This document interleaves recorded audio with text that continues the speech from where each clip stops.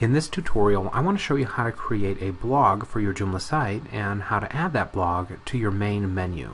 There are many popular blogging components available for Joomla, but we're going to use core Joomla features to create the blog. We'll start by returning to the backend and opening up our category manager. In the category manager, notice that I've created a new category, the Art Gallery blog category, and that's important because the menu item we're going to create will pull articles from one category only.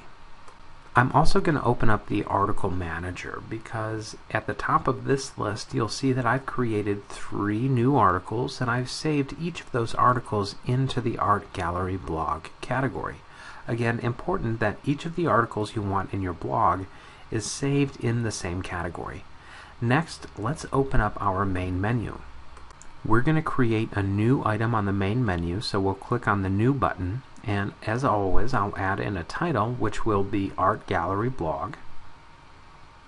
And next I want to select the menu item type.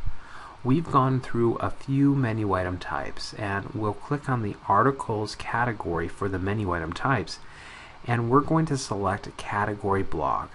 This is very similar to the featured article menu item type that we created in a previous tutorial. The difference though is that featured articles will feature multiple articles on one page, and those articles can be saved in many categories. The category blog menu item will pull articles from one category only. Next, naturally, we'll be asked to select which category we'd like to pull articles from, and again that will be the Art Gallery blog category. Finally, we'll want to make sure that we're featuring this menu item on our main menu. Let's go ahead and save this menu item. We'll return to the front end of our Joomla site and refresh the page. We'll see that the new menu item has been added, and if we select it, we'll see that we now have our 3 new blogs featured on the front end of our site. This really doesn't look like a blog though. In fact, it looks a lot like the Art Classes menu item, the featured articles menu item we created in a previous tutorial. That's because we set our global settings to display featured article and category blog menu items with 3 articles in 3 columns. We'll change the layout for our new menu item by returning to the back end and clicking on the Blog Layout tab. You may want to play around with the settings here to get the look that you're after. We'll go ahead and add 1 leading article here. We're going to allow 5 intro articles on our blog page, feature 1 column, and we'll have 0 links. At this point, let's save the menu item, and we'll return to the front end of the page and refresh the page. We'll see that now our blogs appear in just 1 column, and all of our blogs still appear on 1 page because we're allowing 5 blogs to appear on this page.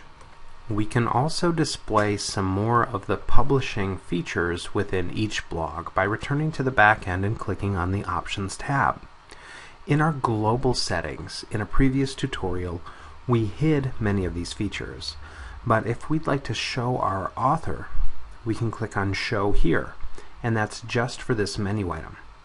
If I scroll down, I have some other options, and I'm going to show a few more of them, including the publish date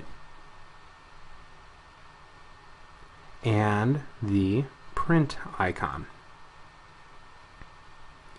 I also want to show the hits, the number of people that have hit on this blog.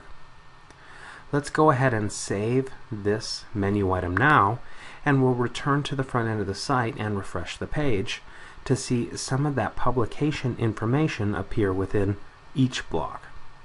Because I have linked titles, if I click on a title, the blog will appear in its own page.